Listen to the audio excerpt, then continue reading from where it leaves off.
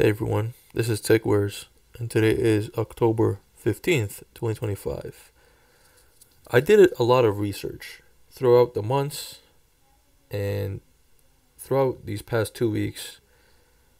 I've my analysis on this topic, I've come to the conclusion that leads me to believe that the previous Intel CEO and current CFO had put a pause on Intel Arc discrete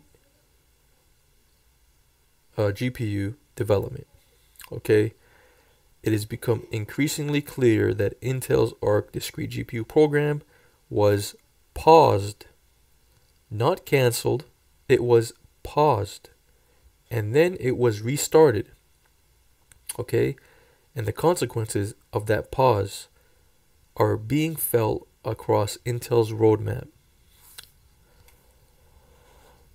So the evidence of this, the signs are everywhere, and it took these past 2 weeks that made it kind of really clear. So the BMG-G31 GPU, okay, this is likely to appear as the B770 if Intel keeps that naming. Okay, this has been delayed clearly. I mean, I'm not saying it's been delayed now. It was delayed because they had put a pause on it. They had put a pause on Arc discrete GPU development. This is why we got the B580, but we didn't get, and we got the B570, but we didn't get nothing else. And now because they had restarted the development of BMG-G31, it's going to be coming out either this quarter or Q1 of 2026. So Panther Lake, it was confirmed to use Xe3 iGPU. Okay, but however, that's under the B series branding. Wildcat Lake may also use Xe3, showing how Intel's they're stretching the same GPU IP across multiple platforms. The branding switcheroo. Instead of a clean C series launch, Intel positioned Xe3 that comes with Panther Lake under the B series. You know, so this kind of sets themselves up to later claim like Panther Lake used B series, so our new mobile X product with the X iGPU or our new integrated GPU is the C series, right? But the truth is obvious, right? Alchemist, Battle Mage, and Celestial, and Druid, these were always code names for discrete GPUs, not the iGPU. So if C series hadn't been cancelled, Intel could have simply said, Xe3 is our mobile C series product with the discrete C series coming later. Instead, they didn't say that. And in a PC World interview, Intel avoided naming C series or Celestial at all, vaguely promising only that we will see that change with Xe3P. Then came the Linux driver updates and Intel's own announcements. Nova Lake will use Xe3P, and the new inference GPUs will also use Xe3P. That told me everything. That told us everything. Arc discrete was shelved, and GPU IP was being funneled into integrated graphics and AI stuff like AI accelerators. Here's the good news.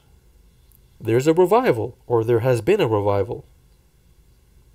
But however, that revival, it comes at a cost. So the good news is that this short-sighted decision was reversed, and the development on discrete GPUs was restarted. But the damage is obvious. The first true C-series discrete GPU now looks massively delayed, possibly into Q4 of next year, Q4 2026.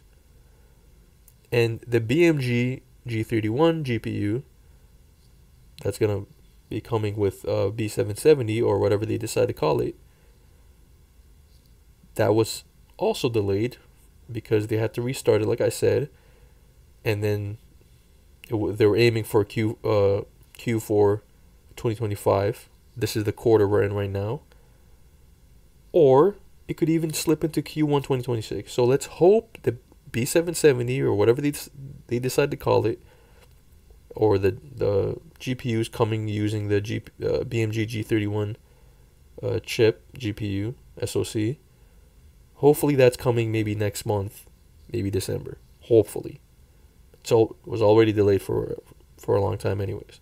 So everything is running behind schedule. That's the cost. That's the bad news. The good news is that these things were revived. The bad news is that, of course, they were delayed. Why? Because canceled projects, when they're revived, when they're restarted, it creates more friction and complexity than starting fresh.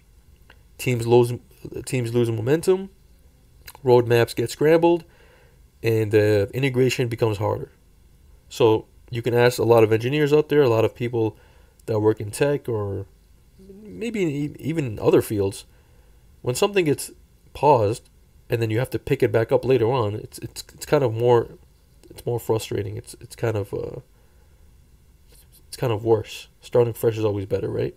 So yeah, that's the cost. Now, I want to give it I want to say who made this call.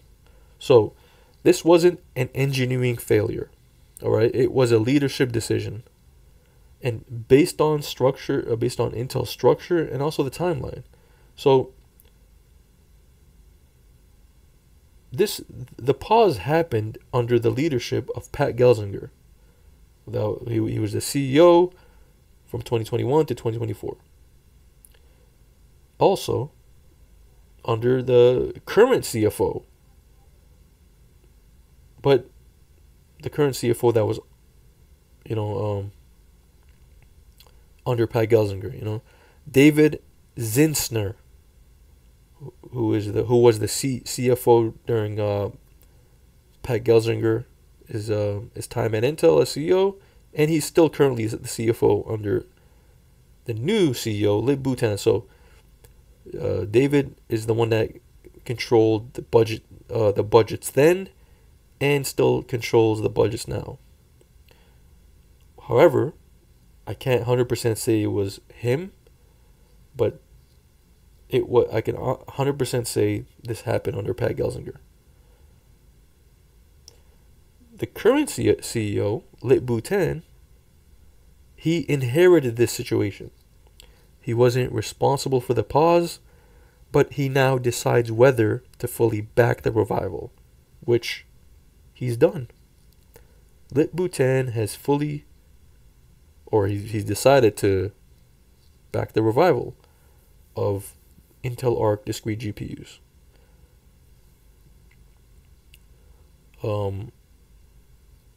It's important to be clear that none of this reflects on the Arc engineering teams themselves. The hardware architects, software developers, and especially the graphics driver teams, they've done an outstanding job.